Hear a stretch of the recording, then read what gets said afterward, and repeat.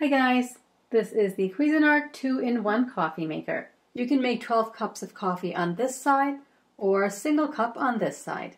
The unit measures 14.5 inches tall. With the pod side open, the height is 18.5 inches. So it's not going to open under your cabinets, you'll have to pull it out. 10.7 inches wide and 11 inches deep. It weighs about 11 pounds. The cord length is 28 inches. Included is a 12-cup glass carafe with a lid and markings. Gold tone permanent filter, 4 number 4 paper filters, 2 charcoal water filters, 1 for the pod side and 1 for the carafe side. Reusable filter cup to brew a single cup using ground coffee, a coffee scoop, instruction manual, and initial setup instructions. 42-ounce removable water reservoir. There's a max fill line and a minimum fill line. The shelf flips down for short mugs. And if you remove the drip tray, you'll have about 7.25 inches of clearance. So I can fit my old Zojirushi travel mug. The control panel is neatly laid out for the pod side and the carafe side. To change the time, press the hour or the minute button down until it flashes.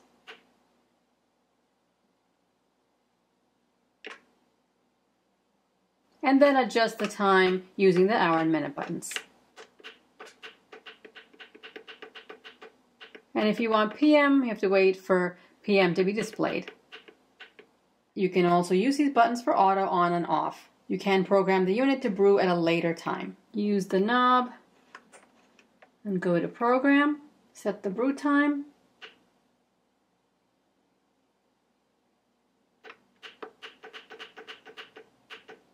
Let's say 7 a.m. Turn the knob to auto on. Press the brew button. And the auto on light will be illuminated. Don't forget to put coffee in the filter and water in the reservoir. Press bold to get a stronger cup of coffee. The coffee will take longer to brew, giving you a stronger cup. This is only for the carafe side. The temperature of the plate that the carafe sits on is adjustable. Press the carafe temp button. It'll go from high to low or medium. This is the carafe button, obviously to use when you're brewing on the carafe side. The function knob, you can select brew, program, auto on, which starts brewing the program time, and auto off. To shut off, keep warm mode up to 4 hours after brewing. The default time is 2 hours. The brew off button turns the coffee maker on and off. The pod button you press to choose the size of the single serve, 4, 6, 8, 10, or 12 ounces. The over ice button will brew stronger coffee, so it'll taste good over ice. Clean indicates the time to clean the unit to remove buildup. It is recommended to descale the unit every 3 to 6 months. The backlit display will show the brew size when you're using the pod side. Add water indicator, which will come on when there's less than 10.5 ounces, and also the heat of the warming plate. If you are using the included charcoal filters, soak them in cold water for 15 minutes. Remove the water filter holders from the single serve side and the 12-cup side. Put the filter into the holder and snap to close. Run this underwater for 10 seconds and drain, and slide the filter holders back. It is recommended to change the filter every 60 days or after 60 uses. I'm using filtered water, so I won't be using these filters. When you first get the unit, run a one-time cleaning. Put the filter in if you're using it, fill the water reservoir, plug it in, lift up and close the brew head. Don't put a pod in here, we just want water. Put a mug on the drip tray, press the pod button, and choose 10 ounces. Press the brew button.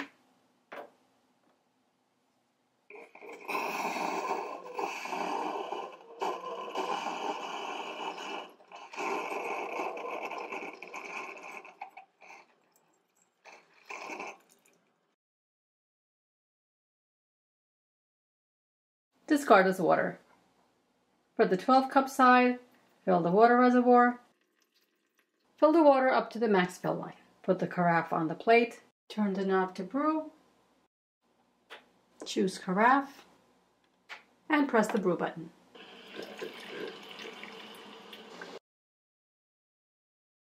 Total 7 minutes and 45 seconds.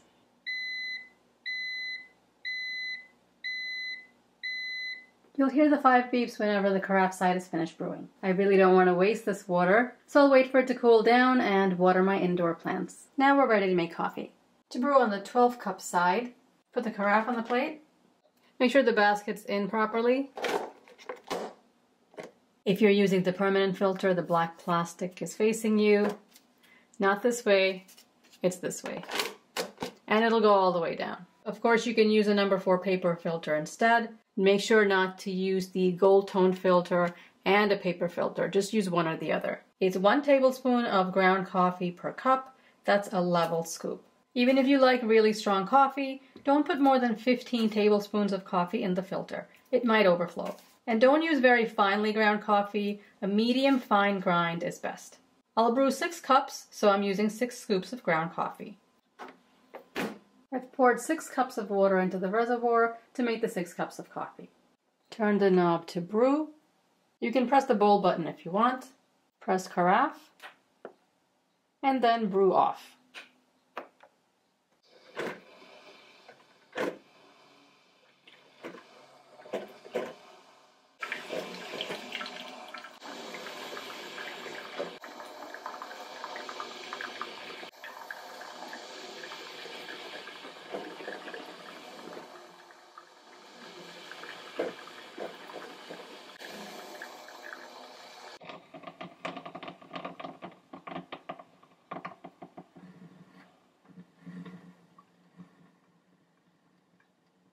It took 5 minutes to brew the 6 cups of coffee. If you want to buy this Cuisinart, click on the link below this video. We're just going to measure the temperature of the coffee. It's 187 degrees Fahrenheit. In comparison, if you're brewing in a Keurig, it's going to be about 185 degrees, so they're almost the same. There's no dripping from the spout as you pour it. It's a hot, good cup of coffee. While it's brewing, you can remove the carafe to pour a cup of coffee. Just make sure you put it back within 30 seconds though, or it could overflow. The coffee will stop flowing when you remove the carafe. You can cancel brewing at any time by pressing the brew off button.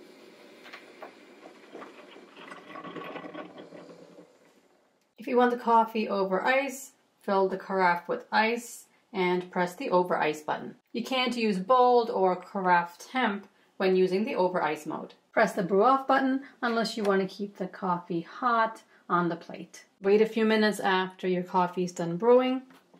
Open the cover. It's very hot. The coffee grounds are great for your compost pile. Now I'll show you how to brew a single cup. Remove the drip tray and put a travel mug here. If you're using a cup, I put it up here and not on the drip tray because the coffee might splatter. Lift up the brew head. There's a sharp needle on top and one down here, so do be careful. If you're using a coffee pod, the pod holder should be in here. It has an arrow that matches with the arrow over here. And you just press it down. Put your pod in. I've already filled the reservoir. Close the brew head. Press the pod button. And press it again to choose the size. 8 ounce is the default, and that's what I'm going to brew. And press the brew off button.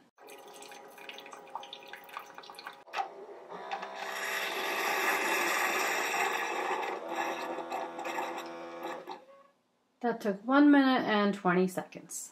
The temperature is 176. My cup was cold, so that could affect the temperature a little bit. Good strong cup of coffee. Lift the handle and remove the pod. To use the reusable filter for the pod side, remove the pod holder. Fill the filter basket with ground coffee. This holds 15 grams or 2.5 scoops. That's 2.5 scoops. There's a little line here. I mean, there's no max fill line, but I wouldn't fill it above this little line. Just for comparison, I put the same amount of coffee, 2.5 scoops, in my Keurig reusable filter. And this is the amount that I usually use to make a cup of coffee in the Keurig. Put the reusable filter in. There's no locking, it just sits. There's an arrow here that matches with the white arrow here. Close the head. Don't forget your cup. Press pod. It's already 8 ounces. Just press brew.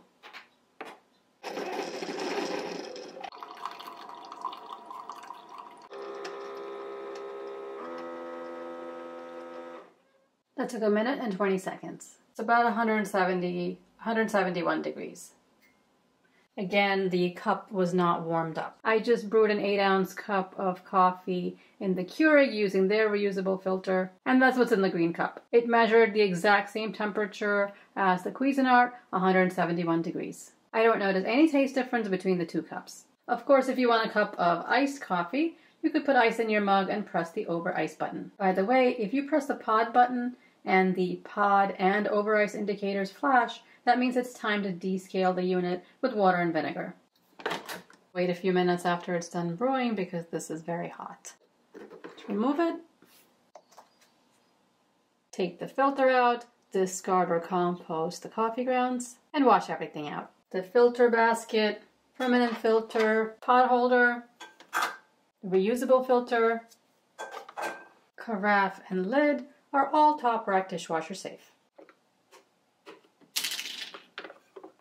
The drip tray and plate are also top rack dishwasher safe. If you need to remove the pot holder for cleaning,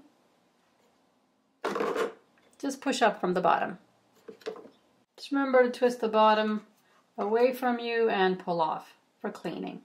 If it's clogged, you can put a paper clip in this hole. Left to close and right to open. Put the pot holder back after cleaning. The heater plate and the rest of the unit can be wiped down with a damp cloth. The water reservoir can be washed when needed to avoid buildup. There's a handle so you can pull out the reservoir. Use a soft sponge and soap. Air dry it or use a lint-free cloth. Don't put a regular cloth inside the reservoir because lint could get in there. I didn't use the filter, but if you are using their filter, remember to remove it before cleaning the reservoir. To put the reservoir back, there is a tab here. So just press this and slide it down. If you want to buy this Cuisinart, click on the link below this video. I hope you got all the information you need about this 2-in-1 unit. If you like this video, give it a thumbs up. Subscribe and I'll see you next time. Thanks for watching.